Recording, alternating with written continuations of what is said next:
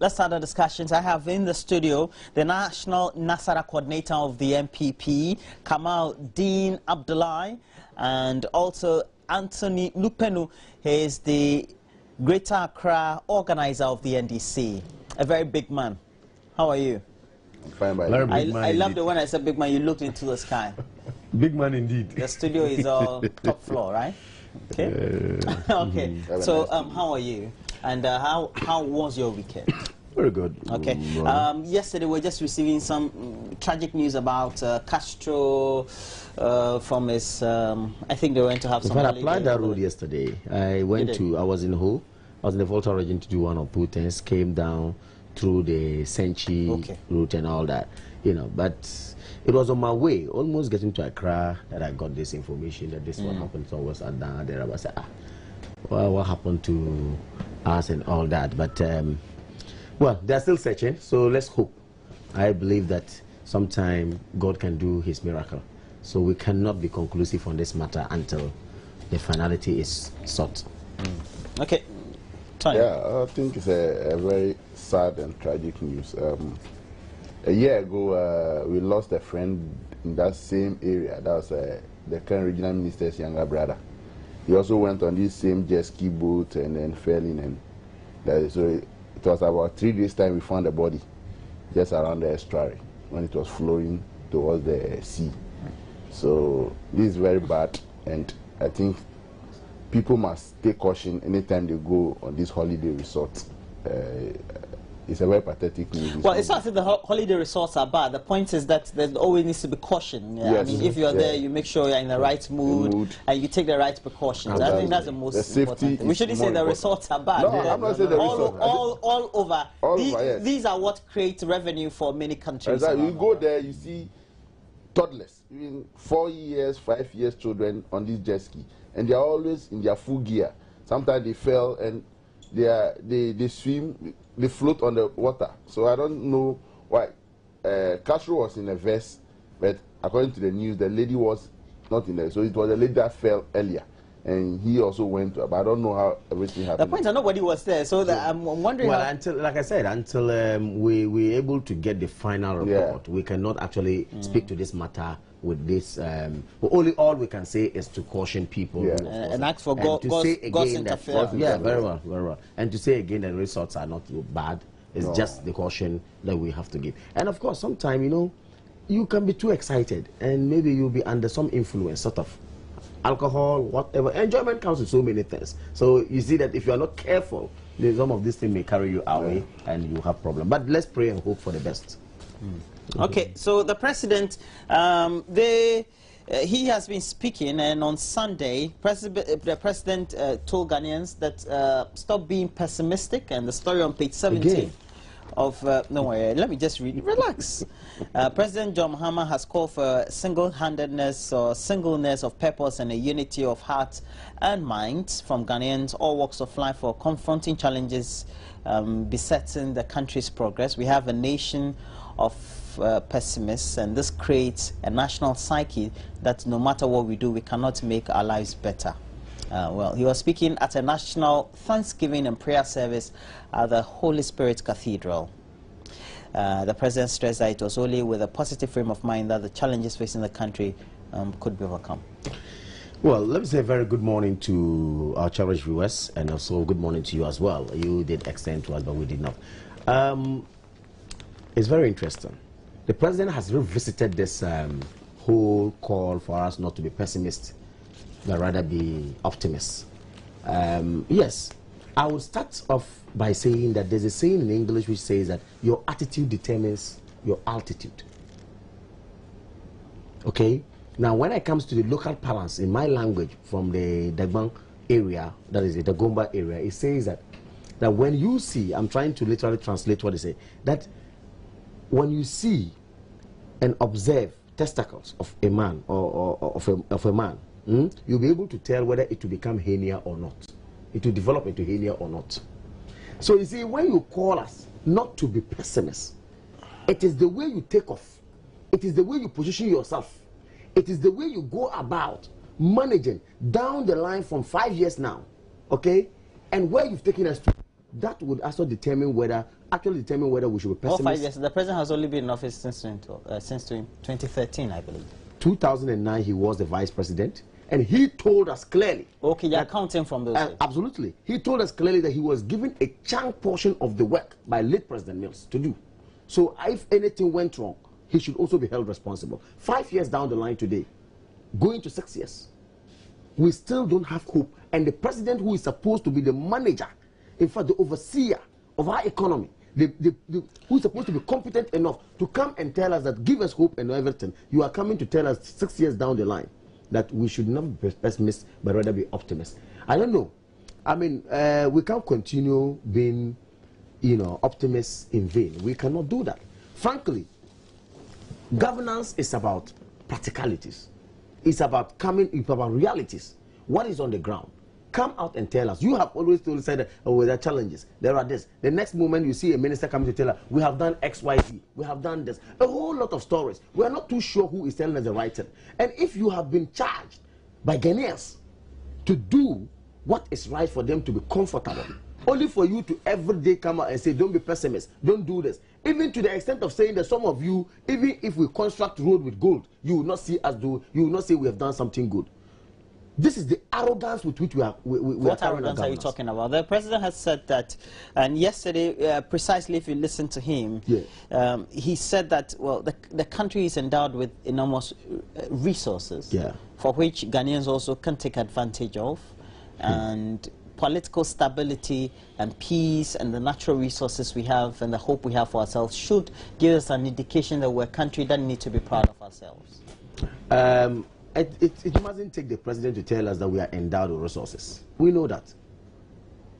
We know that. From 1957, since we got independence, till date, we are aware that Ghana has enormous resources. And government upon government ought to what? Manage the resources that we have well. Today, you are in the driver's seat. You have been given the mandate, like I said earlier on, to manage the resources for us. If you come again to tell us that, yeah, we have resources, therefore we should be optimistic, then you have said nothing. We can have resources and mismanage those resources. And that is what we are seeing now. The mismanagement, the gross ineptitude in the society that is causing a very serious decline in our living standard is what we are worried about today. That's a problem. That is causing the gross falling standard of our living, falling of our living standard is what we are worried about today. Now, the only person we have hope in or on is you. After God, we know you are the manager. You have to do it. Only for you to come and tell us that, no, we ought not to be pessimists. We have to be optimistic. When in fact, we are not seeing anything on the ground to show that you can change anything. We sit down today, our debt ratio is raising to 60% GDP. Gradually. It's almost there. The opposition will raise red flags even before it got to 50%. You said, oh, no, there was no danger. Today, we are closer to that place.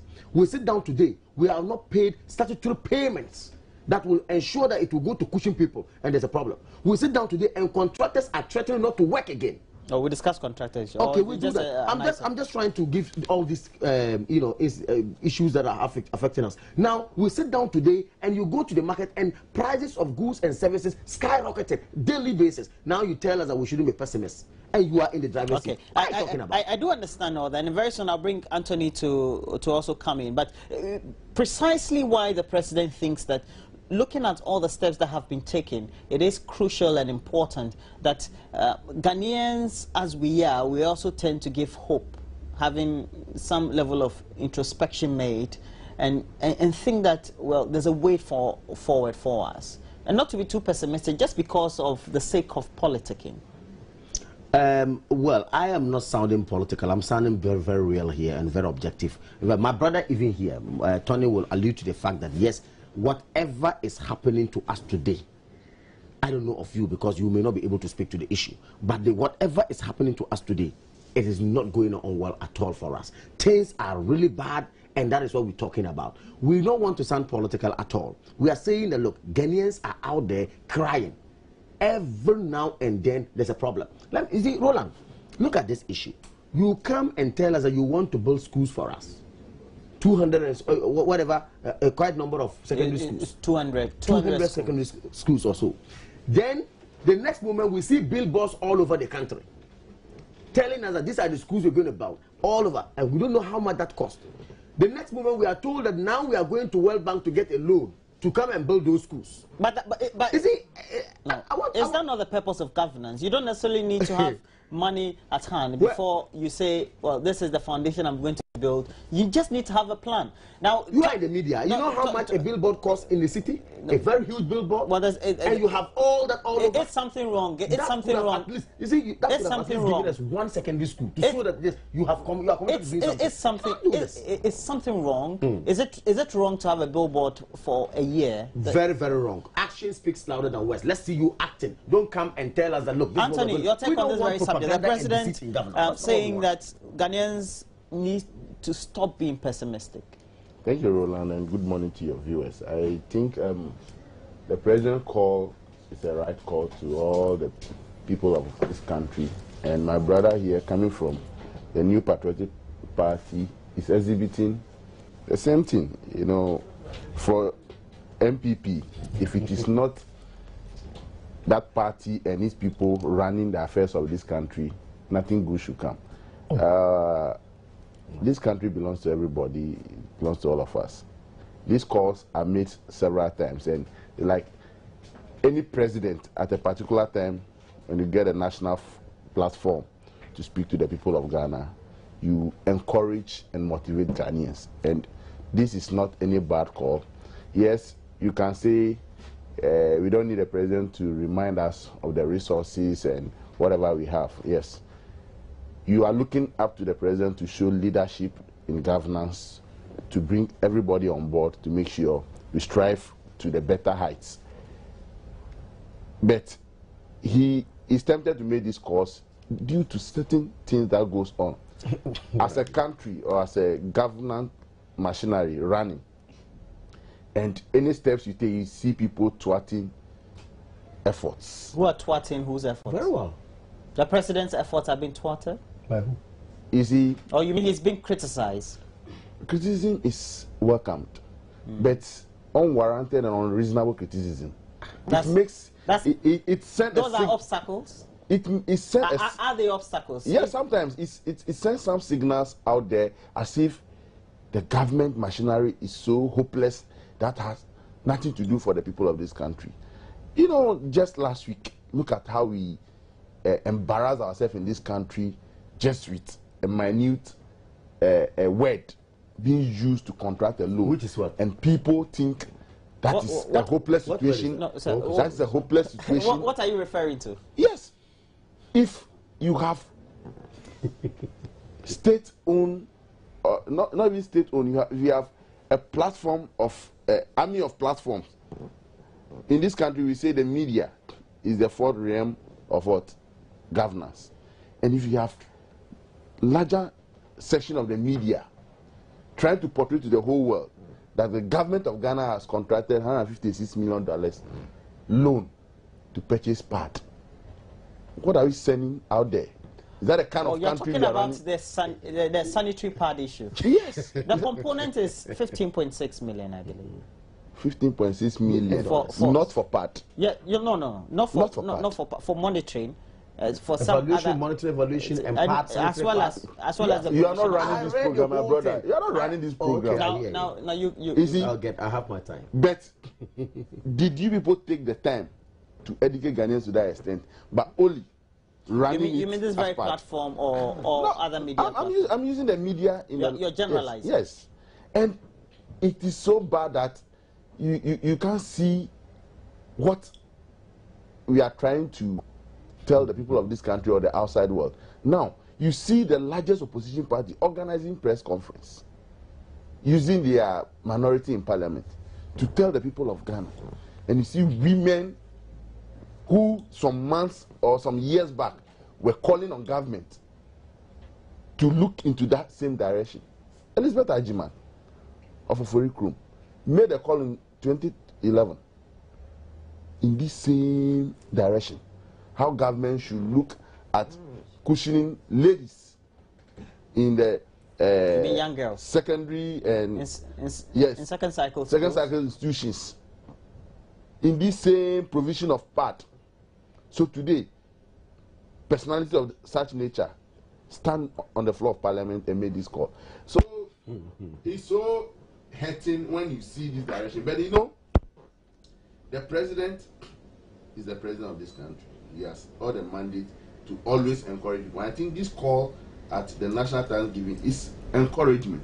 He is not reminding anybody of what we have. But as and when he has this platform, he's always bound to make a call that will encourage everybody. I think Nanado was in that church service yesterday, and other political leaders were also there. So he's just calling on whatever mind you have, whatever ideas you have. You don't need to become a president of the nation before you can exhibit leadership to your fellow friend who is leading to make sure we strive this country. So he's just making a call. Whatever minds Nanado has today, you should put it on board. Yes, some will also say he has made several calls, but when you make calls partisanly and not out of patriotism, people will not take it. Okay. That is the problem. Okay, well, I know you want to have a bite on this very subject, but we're taking a break. When we come back, we'll have a lot more of the discussions going on. We'll be talking about the contractors who now say government owes them in excess a lot of money, and as a result of that, they are not going to continue working. And that's a huge worry for communities that have roads that need to be constructed. Some even don't have roads that have even started at all. So we'll be discussing all that. You're still watching AM Talk on the AM Show.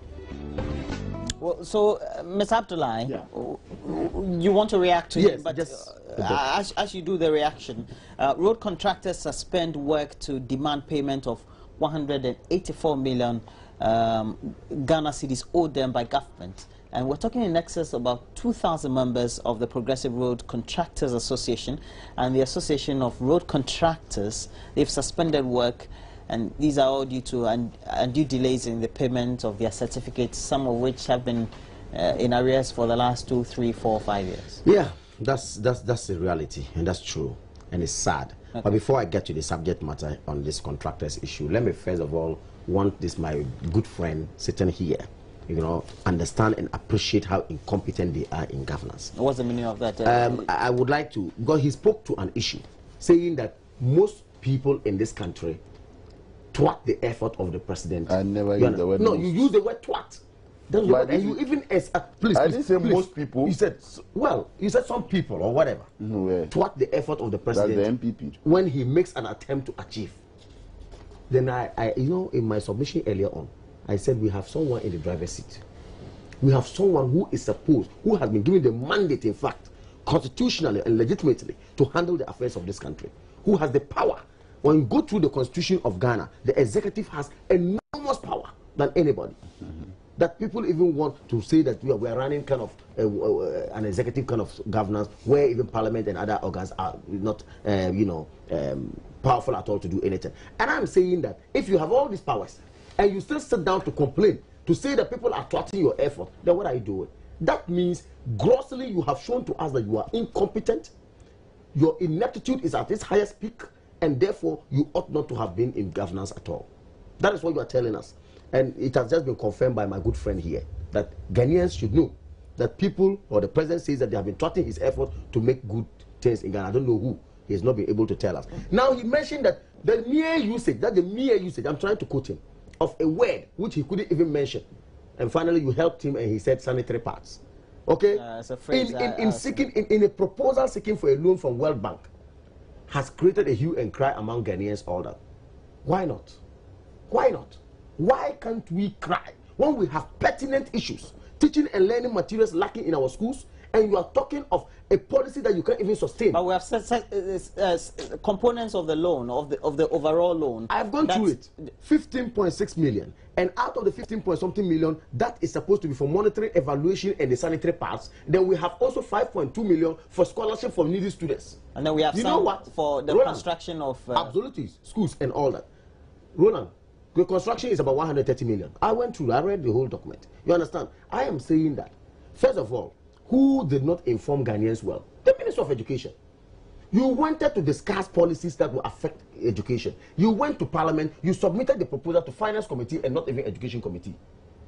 So it was even passed at the blind side or on the blind side of the Education Committee. Oh, but that is one point. It's a financial agreement. It's a agree. financial agreement. And in Parliament, Before, according to the regulations, yes, unless the Speaker, very well, that is, if at his own discretion or it is recommended to him, he may have another committee that has any link to whatever agreement that is being looked into by a certain committee. Well, you know what? If it's a financial agreement, well, I agree. solely we have the financial committee. You know what? In Parliament, we have someone heading government business, who is the majority leader. Okay? Government business, they say. I believe that he is supposed, you understand, to know what is happening and say that, look, let's first of all get this committee scrutinize us, because they have the expertise. Having finished, we can push it to the financial committee to now do whatever we want to do. So we are saying that you let the people who are supposed to contribute. They could have told you that, look, sanitary pass is not sustainable. I'm telling me, the lay person sitting at home, know that you cannot sustain such a policy.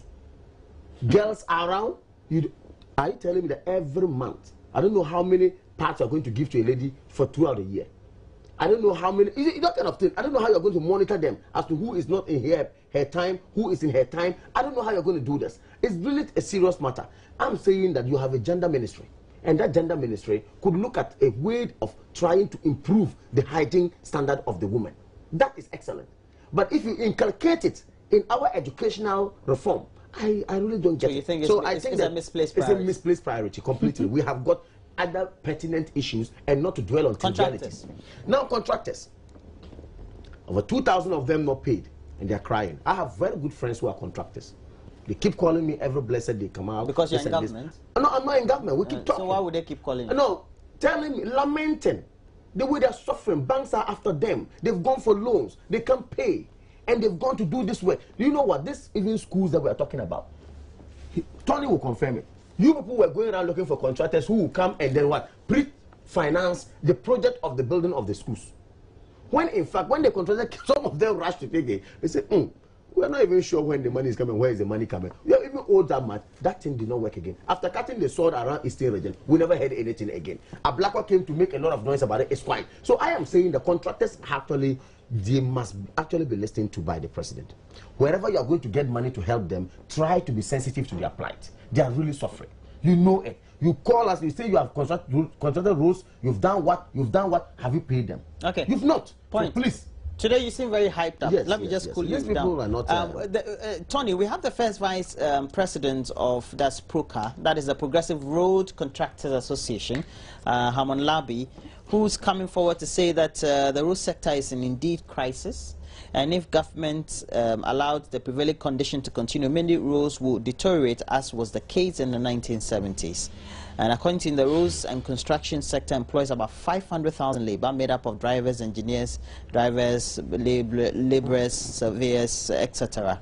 And with this non-payment, is also getting some of the contractors out of business. Well, that's what he said. I haven't verified. I think the call from the PROCA is a legitimate call. Yes. You mean the contractors? Yes. Many contractors are being owed by government, but perhaps you live in an area where your roads are good, so you don't get. I live in a very deplorable area. Monkatamanso has no tar roads. You know, our roads are very, very bad. Even in this rainy season, all the gravel roads are very, very bad. You need to struggle through holes to come out of your home, and it's very unpleasant. But it doesn't make the situation hopeless. Government, day in, day out, is making payments to contractors. But it's like when you do a normal job, you incur debts, and you must make sure you subscribe those debts. So the call is a right call. I think government is also listening widely and is going to make all efforts to make sure payments are done. So I would just encourage or urge them to at least give some room for the minister to work around to make sure things are taken care of. But you see, with my brother here, I think he's doing the best he should do to save his sinking party. the MPP has really sunk, and they need to have these platforms to continue talking to. Tony, you can thinking do better. They are making any inroads to the people of this country. You can do better, Tony. Ghana is not just a country that was born today. We have traveled a long way, and governments have come, governments have gone. People have seen what government. What is happening today are not things that did not happen some years back. But as and when the country is traveling, we all need to make sure we cushion the system. That is why the president is always telling Ghanaians, let's come together. Let's put our minds, our hearts, and be patriotic to the core. So for me, what is pertinent to you as an opposition party leader may not be pertinent to me in government. I am in the driving seat. What I feel is good for the people of this country today is what we will do to make sure people are relieved. You know, the MPP. And that's sanitary part. MPP is an urban party, and that is what is making them always lose election. They don't know. When they lost 2012. So you are saying that you are developing the rural areas and living in urban areas? Not that we are you see, I don't get your a proper policy which they don't see relevant is what will kill them. MPP in 2012 went to Asisewa and Eden Rooms and were campaigning on gas shortage. Why the people there don't even know what gas shortage is? So they were looking at them. What are these people talking about? You see, when you are campaigning, you must devise strategy everywhere in the message you say. But for them, everything. Okay, let me ask you a question. Is it about strategizing to win elections, or making sure that you provide overall facilities that are needed by the citizens? Excellent. Or because you feel that, well, so now it means that you are doing developmental consolidation and focusing on areas that need it better, where the votes can come from. Is that what you're saying? Package, the $156 million package, is not for only rural sectors. Well, I do understand. It's for the whole country. I'm teasing my question out of the argument. In that package, there is some that will go to subscribe or to make sure the poor are lifted above board. And you think that the MPP is not sensitive? They will not see not sensitive to the needs of the sensitivity of that one. Really? They are always looking up to how to create and cushion themselves as an elite and liberal class. Before we look at, we say we care for you. Don't forget, these were some of our slogans. We care for the people. Okay. How do you care for people when their roads have not been constructed? Even some, I remember the youth of Ashaiman had to undertake a demonstration before the contractors came to tip, I think, heaps of sand 3-4 times. They leveled the place. Now the rains have set in. They have threatened again that they will undertake another demonstration. Then they were talked to by the municipal chief executive. Yeah, is it Raymond? They've cooled tempers, but Raymond, then they are still threatening that they'll go back onto the streets. Roland, when you running governance and you lapse on communication, perceptions and suspicion setting, and that has been one of the things that is affecting we as a government. If we continue to educate and give the right communication to people, those kind of things will not reoccur. And that is why What's your point? Your point is what? Yes, because you like the municipal chief executive, it's your duty to make sure the right information gets to the people, the drivers, the citizenry, to know at what stage this section of the road will be completed. But when you sit back and you don't do anything, the people will take the law into their own hands and go on the rampage. And that was what happened then, because there was total lack of communication. The people will go to the municipality and it's like he's out of touch. He doesn't even know. He himself will be complaining bitterly as to when even the contractor will come. So you're saying your own appointed chief executive is incompetent? Is that what you're saying? It's not about incompetence. It's about some of them not being proactive. And for me, so your appointed chief executive is not proactive. Then why appoint him then? Well, you see, appointments or election, you go to parliament, there are more than half of parliamentarians who who are nothing to write home about. But the people vote for them because of maybe one or two things they do in their constituencies. So people think, oh, this man should go. But he gets to parliament, the real core of the job of legislation, he has no tact to it. Okay. Wow. So somebody will come up as a very nice person. People will recommend him, oh, let's give this person the mandate to serve as a municipal chair. He gets there and the IQ to deliver becomes a problem. But it's a collaborative So you don't have effort. the people to execute the jobs. It's not about we have You're more talking than about IQs of people. we have That's why I'm drawing the people conclusions. who can. I'm only asking. Oh yes, we have 1,001 people who can deliver, and I think everybody that has been appointed by the president has the flair to deliver. If it is not there, it is the duty of whoever or the people around to make sure you guard him. I don't get your point. Because you're saying somebody is appointed by the president. The person is not proactive. You are saying the person has the flair. That is why he was lifted out of power. That's why he was taken out of that office. A new person has come. Well, so the roads are they've worsened. And that new person is always in touch. That is why the situation is under control. You know the contractors. I know you want to react to him, but the contractors are also pretty much worried about the current depreciation of the city because, for example, they would have to buy bitumen and other other raw materials from abroad, and that costs a lot of money. Machinery, and machinery and all that. That's what I said. It's a worry. You see, that's why I said the whole situation in Ghana, as the accounts will say, apaska. Everything is in shambles. The shambolic manner in which this economy is being handled is affecting everybody. I was in his own region, Volta region, Peki, precisely, a village. He's mentioning a place, the hinterland, where they are developing. Go and see the level of despondency, the abject poverty that people are living in. Talk of pro-poor policies. The National Health Insurance Scheme that we have today is an excellent example of pro-poor policy. That you have everybody in Ghana subscribing to it and going to hospital. And it's not been consolidated. They've increased the number of people. Just a minute. Now again, we're talking of pro-poor policies. We are talking of the bar system that we brought to get commuters from the villages to the town to sell their produce, which we brought. And the mass transit companies importing more buses. Absolutely. Now we're talking of pro-poor policies, capitation grants, which was extended to the villages where primary schools enrollment had increased. Pro-poor policy. That's also improving. And we are talking of pro-poor policy, livelihood empowerment project, which Gender Ministry today has adopted to help local and women in the rural areas to develop their work.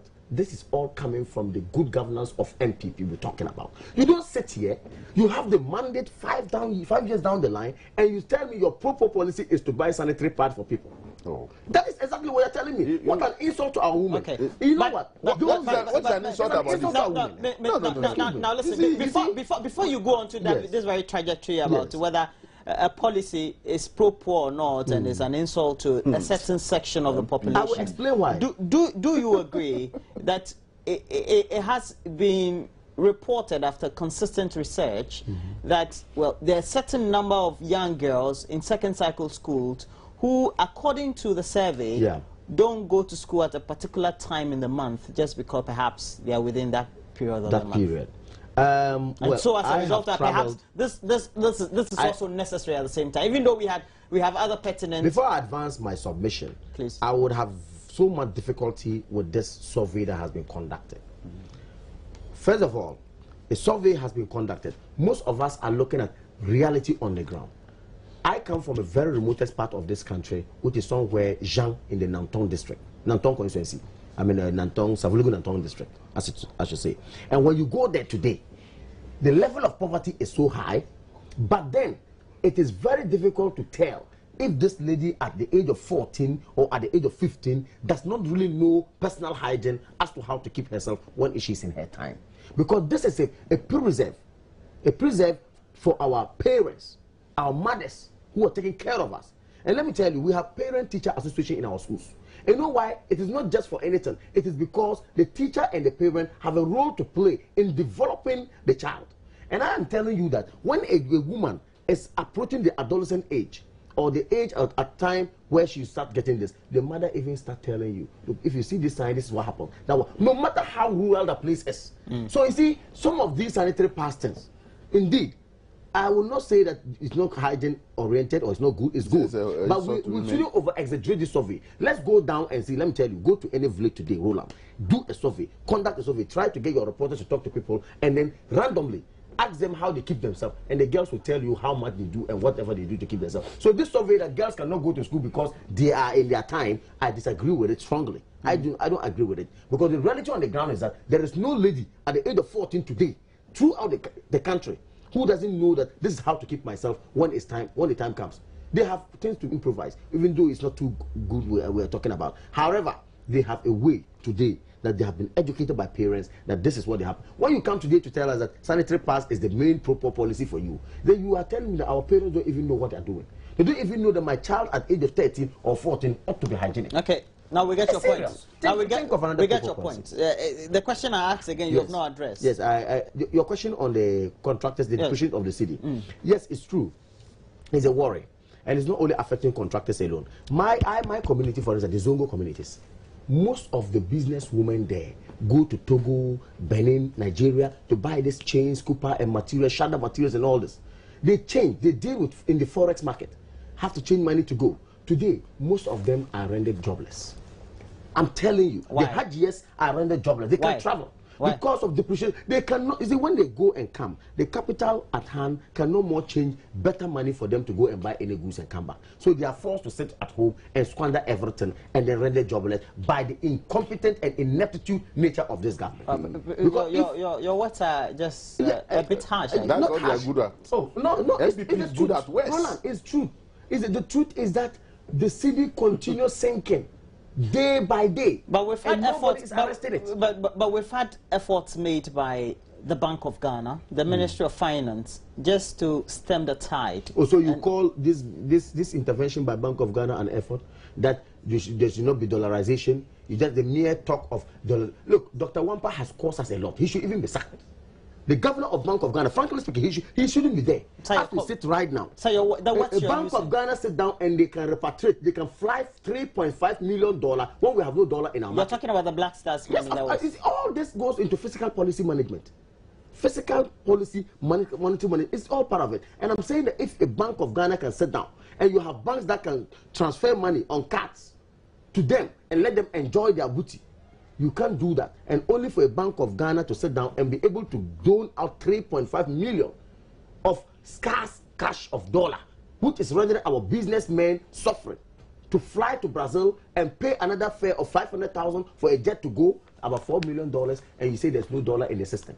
You see, so it's crazy. I really don't know what to say. Frankly, I'm short of words. Okay, so Mr. Dupa, now we have to find some solution to the problem of the contractors, and it means that some resolution needs to be found for the current impasse. And they've been complaining for a number of months now, if I remember. I think the issue is not about government not having enough money to pay contractors. Government has money to pay contractors.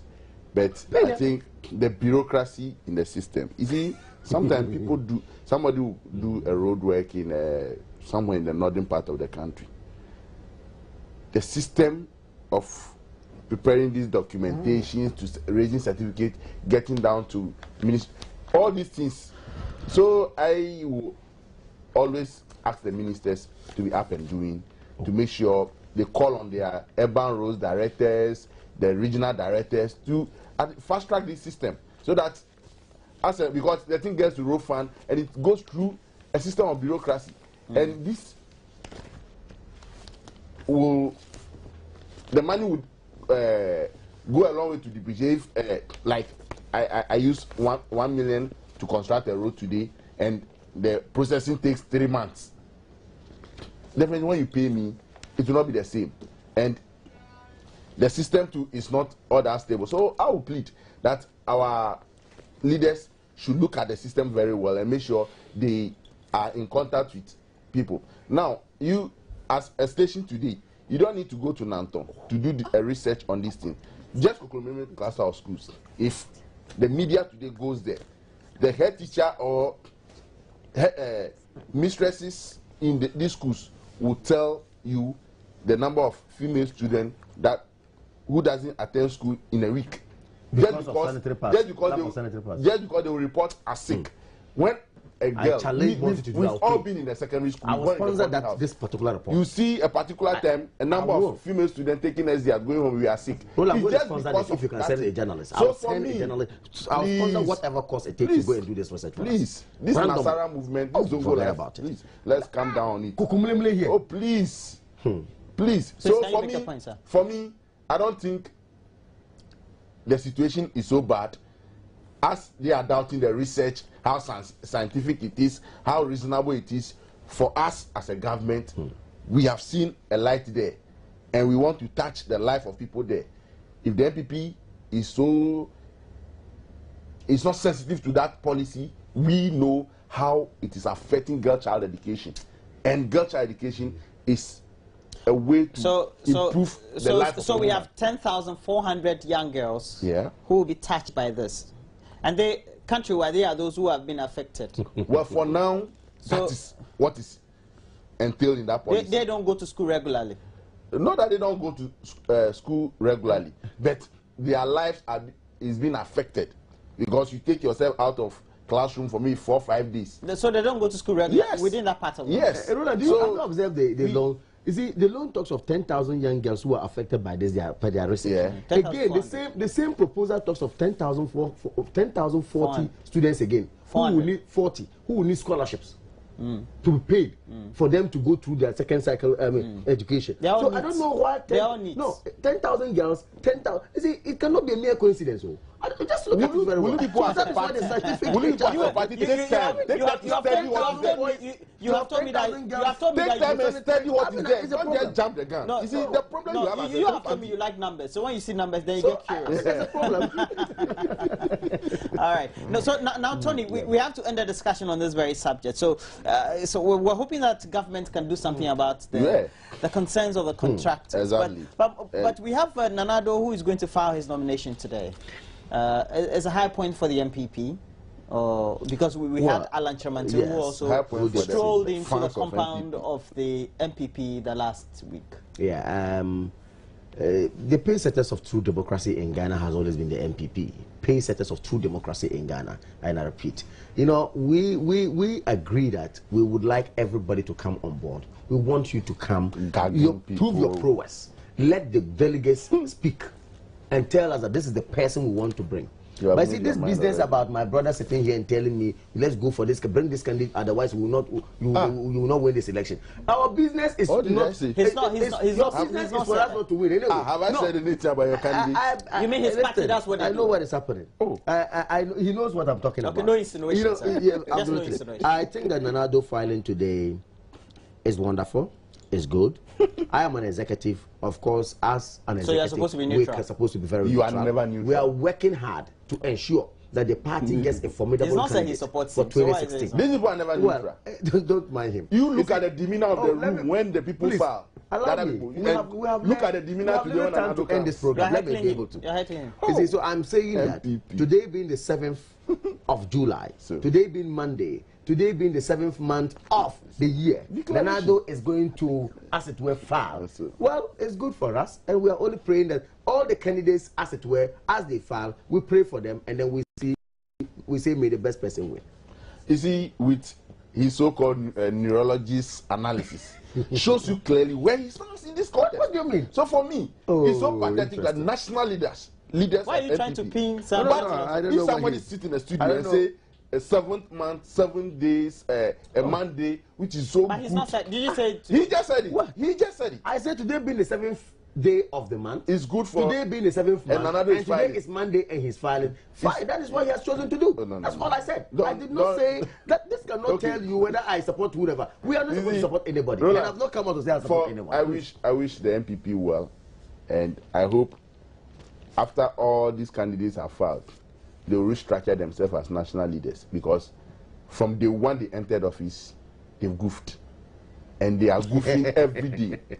I'm just praying that after all this filing and the campaign started by the individual candidates, the national leader will sit, strategize, and see how they combat this and get a better policy and the sanitary pads. They put their house in order, because for me, no matter who they put out in 2016, there's no way Ghanaians are looking for MPP.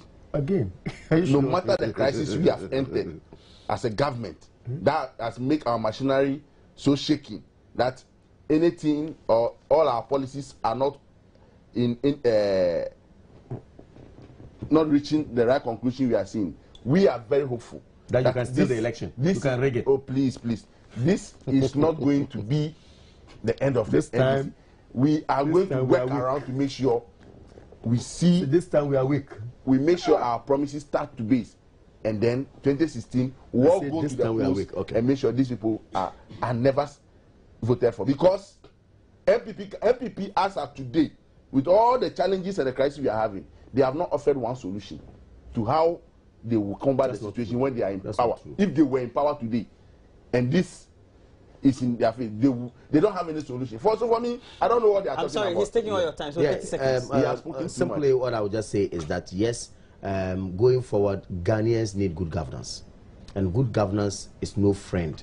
Incompetence is no friend to good governance. We can never have good governance if we don't get the right people. He sat here to tell me that the president has appointed some less proactive people to be DCs, MCs. He just sat here to say, and you even interrogated him. If the one appointing them knows, why is he appointing them? We are saying that if someone you said that person has been taken out of you said that the president has appointed less proactive people to be in office. And we are saying that yes, the person who is the driver's seat, you are supposed to have the best person. You are always good at so it means incompetence is too high. You have said it here. I didn't say it. You appointed incompetent people in governance. Thank you.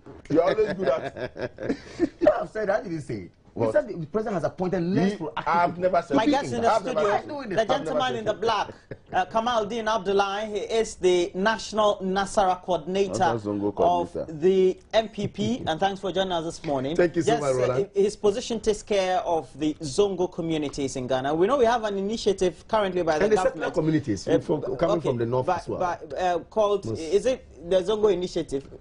Zira. Oh, okay. Now we have Anthony Nukpenu, who is also the regional secretary of the NDC and the Greater Accra region. Thanks, Tony. Regional organizer. Yes. Okay. Okay. So thanks for joining us this morning, Tony. I will hope to have you sometime again. Tony, your struggling was too much. Next time, just try to get it. Okay. Salam alaikum. Wa alaikum salam. Okay. So you all enjoy your time. It's BAM Talk. We have a lot more for you on the show. Do stay on. We'll be right back with.